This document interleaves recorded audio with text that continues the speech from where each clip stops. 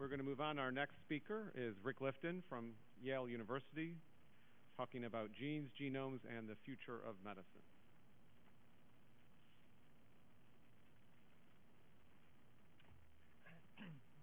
Thanks, Eric. I'm delighted to be here today to have a chance to speak to you.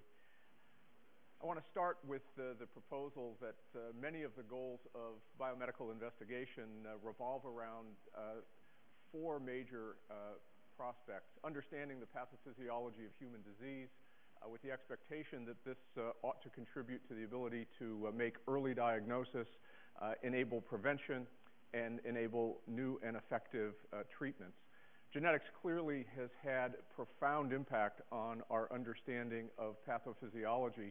And going forward, the one thing that I think we can safely say is that we have great tools to understand pathophysiology. Where that will ultimately lead us in the ability to diagnose, prevent, or treat disease will really depend on what the actual pathophysiology is of each disease. And until we know that, we really can't speak, in my view, coherently about what the prospects are for any of these alternatives. I do want to reflect on this anniversary that we've been through, I believe, three distinct eras of gene discovery in this explosion. And I want to make the point that each of these has been driven by saltatory changes in technology. And all of these technological advances have been driven by NIH and NHGRI. And I don't think there is any doubt that without the focus and the commitment to build tools, that we would not be where we are today. And I think it's worth reflecting on. There are so many ways that this could have gone off the rails and not happened that I think it's just miraculous and a real testimony to NIH's and NHGRI's commitment that we have come to where we are today. So these three eras, in my view, have been the development of complete genetic maps, the development of complete lists of variation of sequence, and now the rapid advances in the technology for whole genome and whole exome sequencing. And so when one thinks about how this has transformed our thinking about disease, as has been discussed, there are thousands of diseases that have been figured out now at the molecular level, and you can't open any textbook of medicine and not find organ systems and pathways that have been profoundly changed by genetic contributions to these disorders.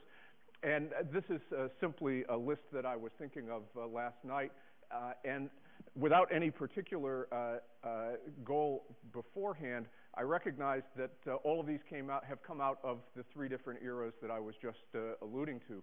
Some from the early Mendelian era, some from genome-wide association and admixture mapping, and some from whole exome sequencing. And all of them, I think, hit my list of favorites because they have pointed to potential therapeutic applications or diagnostic capabilities that have profoundly changed the way we think about these diseases clinically. BRCA1 in cancer has obviously had profound impacts for the early diagnosis and prevention of adverse consequences of breast and ovarian cancer. We've changed fundamentally our view of obesity from being a matter of personal strength and character to one of biology, with the recognition of the impact of leptin and mutations in the MC4R receptor to have profound effects on body weight. Our understanding of Alzheimer's has been dramatically transformed from thinking, well, maybe these amyloid plaques and the proteins in them have something to do with the disease and maybe not, to recognizing that there's a causal relationship between mutations in gamma secretase and Alzheimer's disease, and similarly rare families with Alzheimer's with mutations in APP. New insight into sleep-wake regulation from discovery of the gene for narcolepsy. A recent finding that I don't know how many of you has really percolated through. If you walk into any dialysis unit in the United States, you will find an excess of young African Americans on dialysis. This has been hotly debated over the years as to why this is. Is this simply a matter of access to care, explaining why they end up on dialysis? We now recognize from the work of Martin Pollack, published just this fall, that there are common variants in ApoL1, where the heterozygous state protects from infection with the particular trypanosomes in Africa, The homozygous state, as a pure recessive, increases the risk of going on dialysis by a factor of 7. This will profoundly change the way we think about this disease. Eric has mentioned IDH1 and glioblastoma multiforme, gain-of-function mutations with large effects for glioblastoma. And we've also heard about innate immunity and autophagy in inflammatory bowel disease. And lastly, NaV1.7, if you're missing this channel altogether, you're ostensibly normal, except you're insensitive to sensory pain, which obviously has interesting therapeutic potential. In my own work, we've started for years with an interest in hypertension for the primary reason that this is one of the major contributors to death on the planet. It's a major risk factor for death from the number 1 and number 3 cause of death in the United States and worldwide, and its treatment is far from optimal. Most patients are not adequately controlled, and most of those who are require 3 or more drugs, and its pathogenesis has been unknown. The reason it's been so hard to understand from physiologic analysis alone is demonstrated here in this working model for the regulation of arterial blood pressure by Arthur Guyton. And you can see that this, I think you'll concede that this is a pretty complex wiring diagram. And as a consequence, it's been hotly debated as to whether this is a primary disease of the brain, heart, kidney, adrenal gland, or vasculature. And this struck us now some 20 years ago as an ideal place for genetic investigation, with the idea that perhaps we could identify single lesions that would have large effects on the trait. And my one minor disagreement with Eric in thinking in his beautiful talk was he mentioned GWAS as the analog of a Drosophila mutagenic screen. That would be like Yanni Nusslein going out to understand development by taking a collection of millions of flies and identifying subtle differences among them and then trying to understand development. That, of course, is not what was done. Mutagenesis was done looking for mutations with really large effect that you could pin your hat on and pin down and identify the molecular basis. And so the analog in human is to look for the extreme outliers that would be what you would get from a mutagenic screen if you could do one, which of course you can't. But the fact that there are 6 billion individuals walking around on the planet, virtually every base that can be mutated that's compatible with survival is walking around somewhere on the planet today. And if we cast our net wide enough and are observant enough, we can find these extreme outliers in the human population. And we have done this repeatedly. And instead of finding genes that are distributed all across the physiologic landscape, the genes we have identified that drive blood pressure to either the extremely high or the extremely low end of the distribution all converge on a single final common pathway that regulates how the kidney handles salt. And these mutations are distributed both along the nephron. This is one of the million nephrons in our 2 kidneys. There are mutations that alter salt reabsorption along the nephron. There are also mutations that lie outside the nephron in endocrine systems that regulate the activity of salt reabsorption in the kidney. So, for example, there's an epithelial sodium channel that if you have loss of function mutations in that channel, you have a profound hypotensive disease that typically causes death in the first weeks of life due to an inability to maintain a blood pressure due to profound intravascular volume depletion. Conversely, if you have activating mutations that increase the activity of that channel, you have the opposite phenotype, severe hypertension manifest from birth onward. In addition to finding genes that we already knew something about from prior physiologic analysis, there are a number of genes that were previously of entirely unknown function, such as the Wnt kinases, which we've demonstrated by subsequent physiologic analysis are master regulators of many of these diverse salt and water retaining pathways. Importantly, these effects are not subtle, and they point to a single vector. There are diverse effects on potassium, magnesium, and calcium, but if you know what is happening to sodium and chloride, you know what is happening to blood pressure. Increased net salt reabsorption, blood pressure goes up. Net salt reabsorption goes down, blood pressure reduces. And these effects are individually large. So we think perhaps one of the most telling features is that there are 5 genes in which loss of function mutations drive blood pressure to the extreme low end of the distribution in the human population, whereas gain of function mutations in those same 5 genes drive blood pressure to the opposite extreme.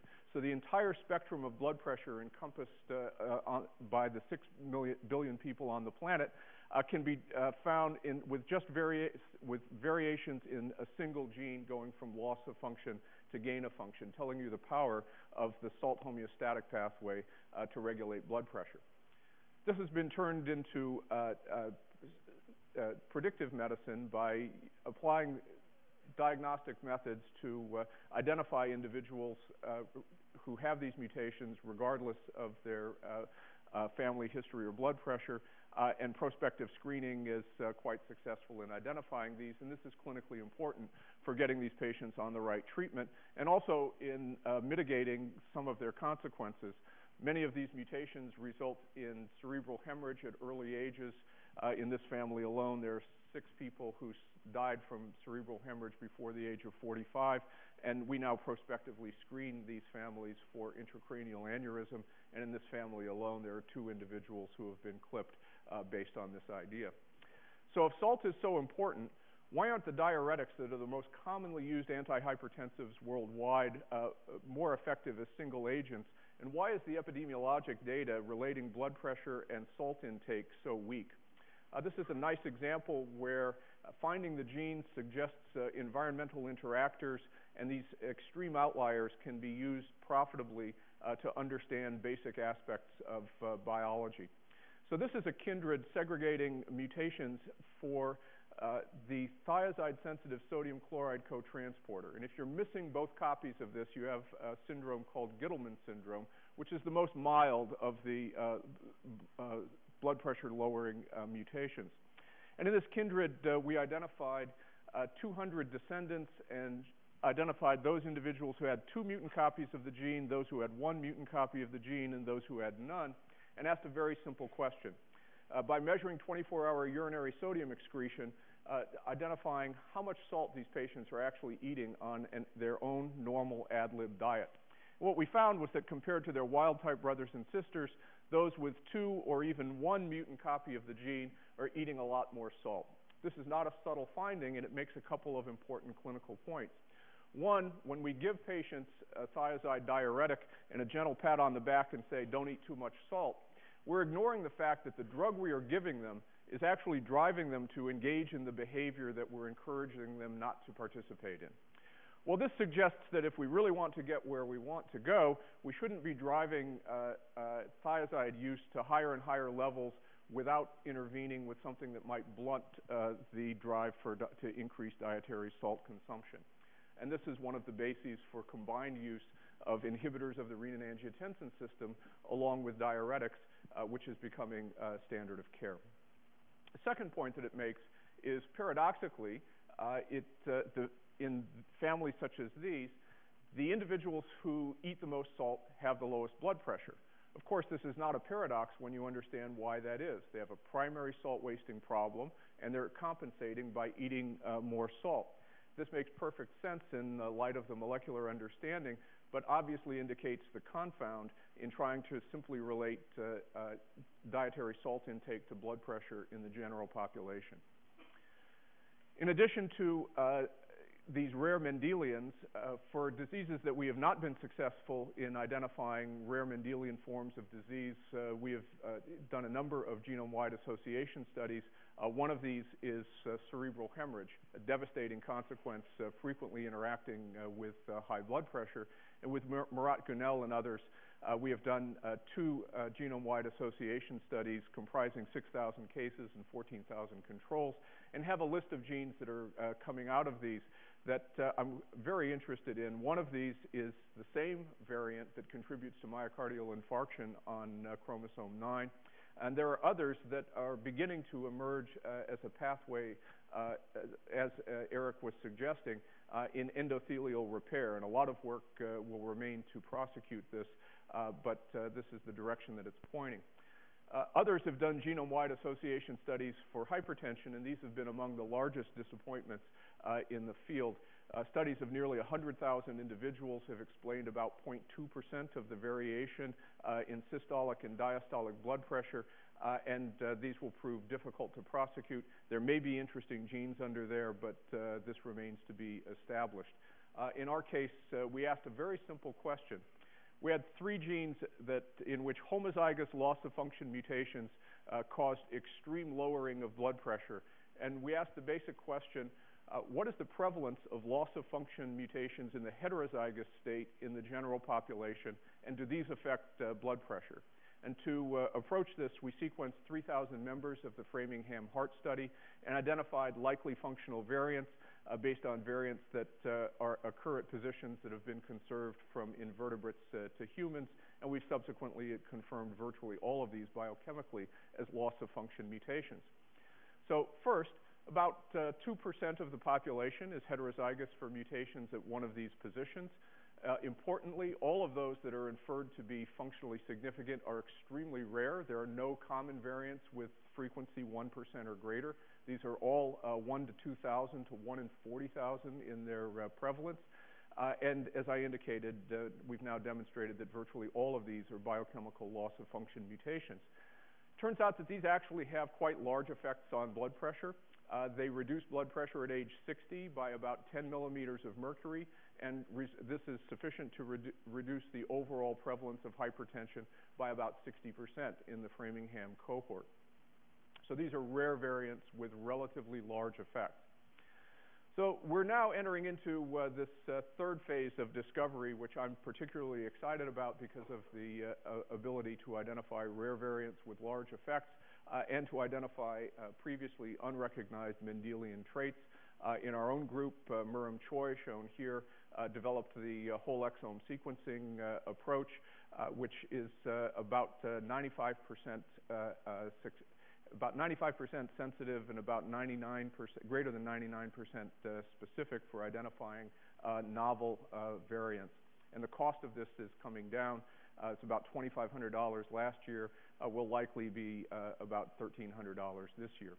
So to take advantage of this, we've established a new sequencing center at Yale based on a different model. It's an open access facility. We didn't know what the demand would be in the first year of operation.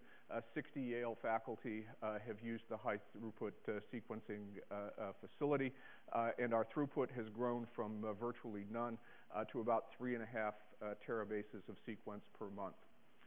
So the applications will be to identify previously unmappable Mendelian loci, dominant reproductive lethals we've had almost no ability to find, recessive traits with high locus heterogeneity, somatic mutations in tumors, and then rare mutations with moderate effect in common disease, and finally clinical diagnosis.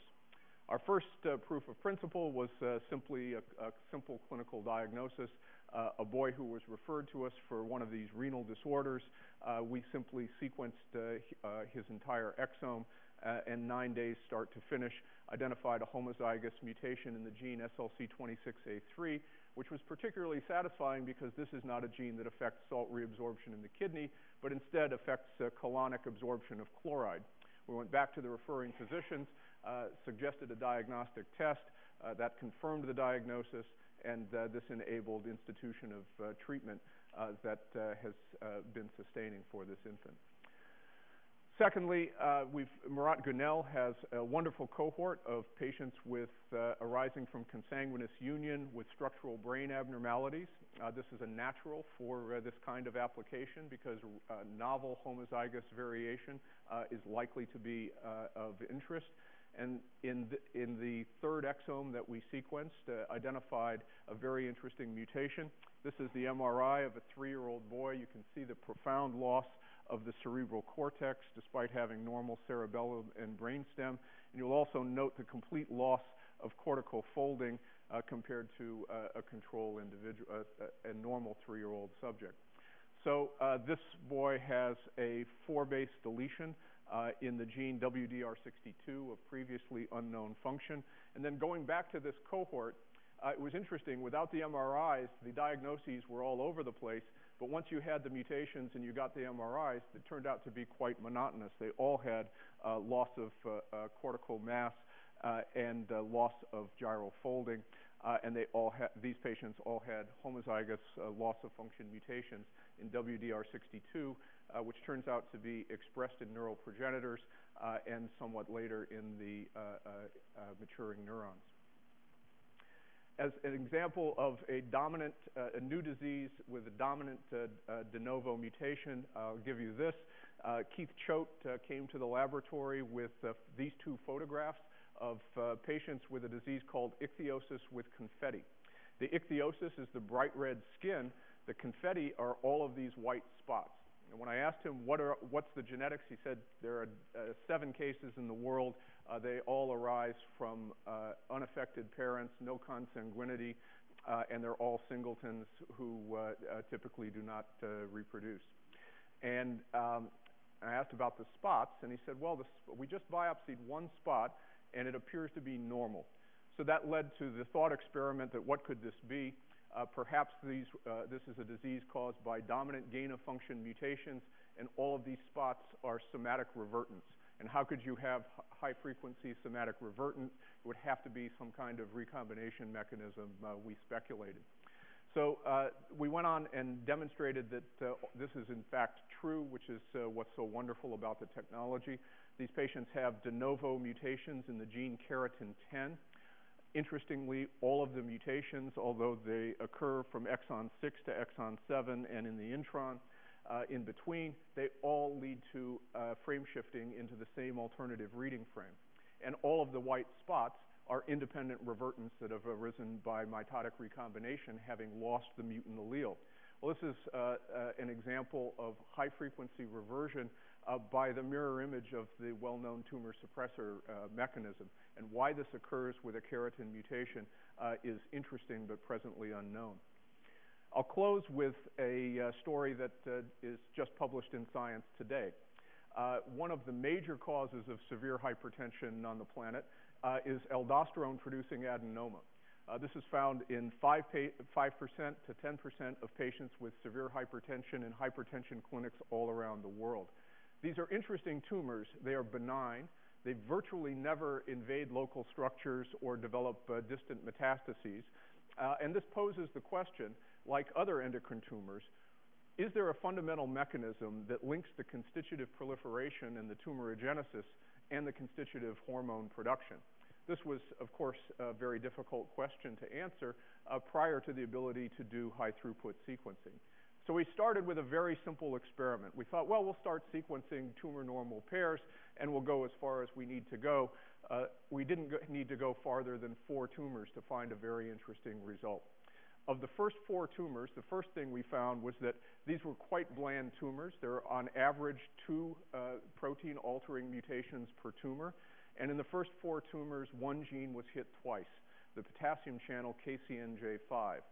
That was not uninteresting for reasons I'll explain subsequently. And we consequently went on and sequenced another 18 tumors.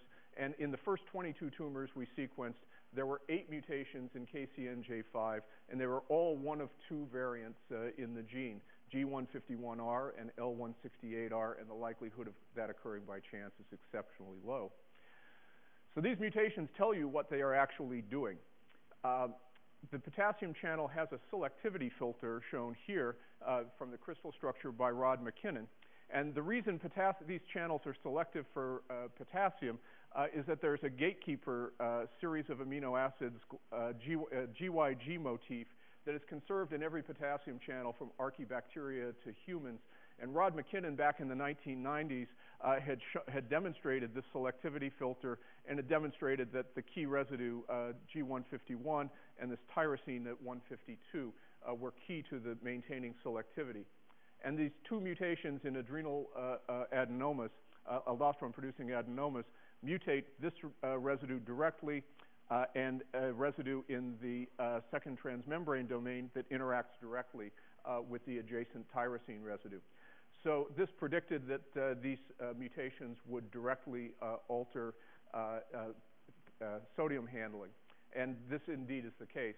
Not shown here, but we've done electrophysiology, which demonstrates that indeed these mutant channels conduct sodium as well as potassium. And the consequence of this is readily understandable.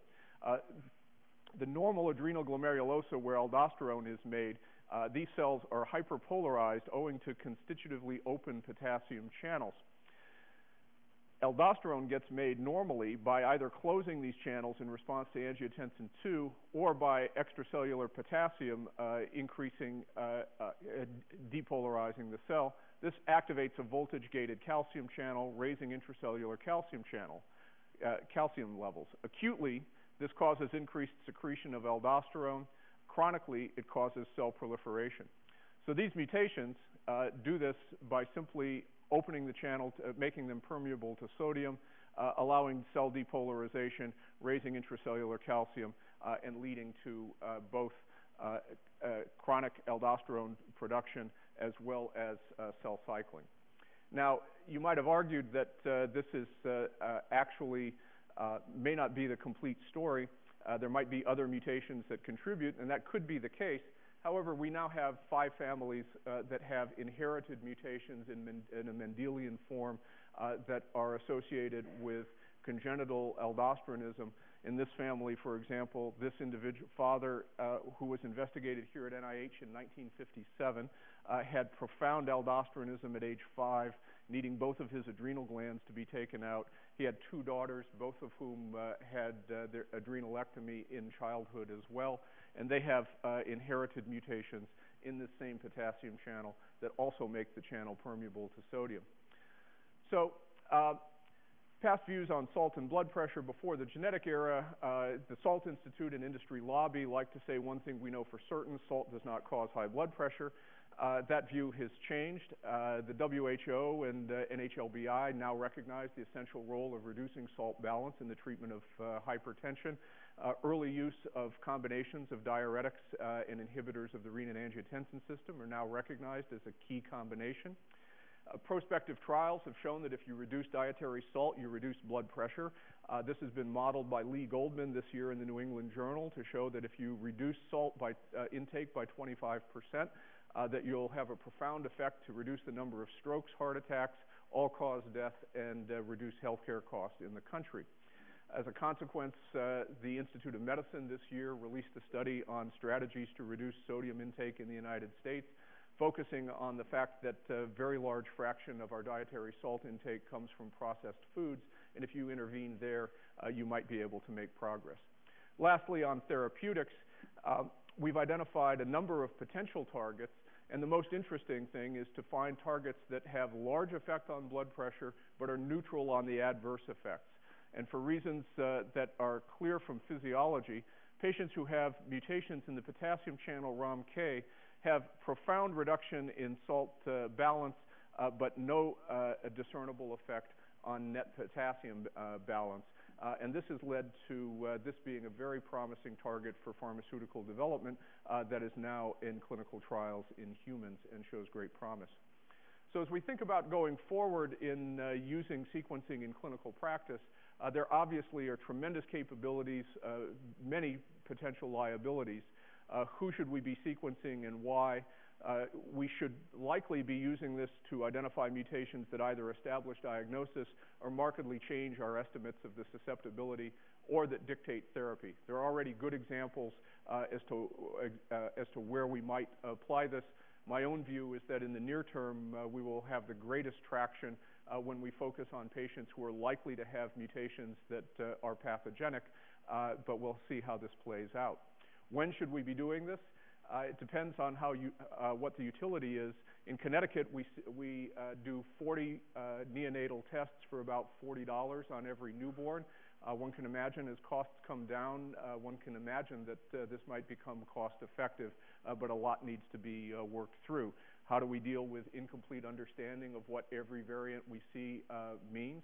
We know from the exome data that we will find handfuls of novel variants that are not present in anybody else that we can find to date.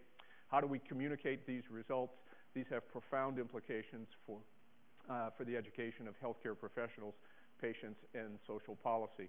And then lastly, on therapeutics, We need to really help our industry colleagues to focus on the best targets and to prosecute them with passion. I think it's safe to say that the core strength of industry is medicinal chemistry, and they have been late to the game in understanding the meaning and how to prosecute biology. There's an awful lot that we can contribute from the academic community to industry, and without that, we will fail to close the loop. And with that, I'll stop. And thanks very much for your attention.